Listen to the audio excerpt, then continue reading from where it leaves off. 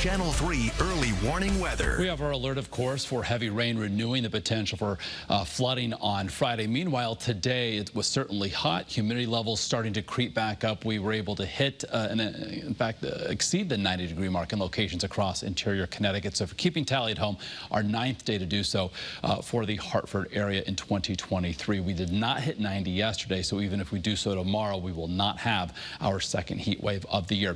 Want to show you rainfall totals from late Sunday into Monday of this past weekend and early this week. 2 to 5 with locally higher inches there in southeast Connecticut, northwest Connecticut. The bullseye with 4 to 9 inches is because of all of that heavy rain, with just an additional inch or two on Friday that will certainly quickly renew that potential again for some flooding across Connecticut. At our climate reporting stations, pretty notable surpluses, 4.5 inches to date for the Hartford area, nearly 2 inches in Bridgeport. So after a couple of showers clipped northern and northwest Connecticut earlier this evening, early warning pinpoint Doppler, it is scanning dry. And temperatures really all across the board, upper 60s from the northwest hills where we had a couple showers. 78 Hartford, we just now dipped to the upper 70s, still low 80s for New Haven, and Bridgeport 73 right now in Willimantic. So we had a brief reprieve from the humidity, but it's going to go back to tropical oppressive levels starting tomorrow and lasting for the next several days, even into early next week.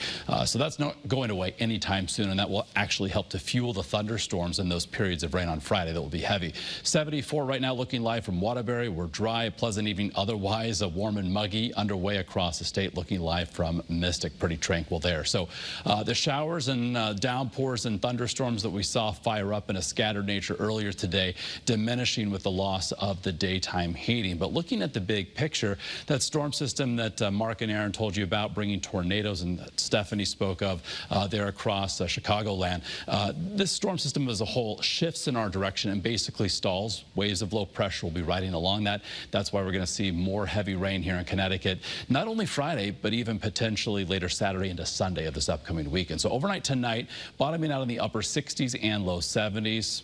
Certainly mild and muggy. We've got fog that develops kind of patchy in nature by early tomorrow morning. Once that burns off, we'll see a mix of sun and clouds. And like today, just a slight chance for an isolated shower or thunderstorm, primarily western and northwest Connecticut. But those chances will be increasing tomorrow night and even more so into Friday. So for our Thursday, temperatures top out in the upper 80s and low 90s. But that humidity again higher tomorrow compared to what we experienced today. So here's a look at Futurecast tomorrow night. We'll see some spotty showers on Friday, and just the timing is general here. Basically, it's not going to rain all day long, but there will be periods of rain, and when that rain comes down, we could be talking about downpours across the state. So that will, again, will renew that potential for flooding, basement flooding, smaller streams, creeks, and rivers. Those will rapidly rise first, and then, again, some flash flooding also cannot be ruled out.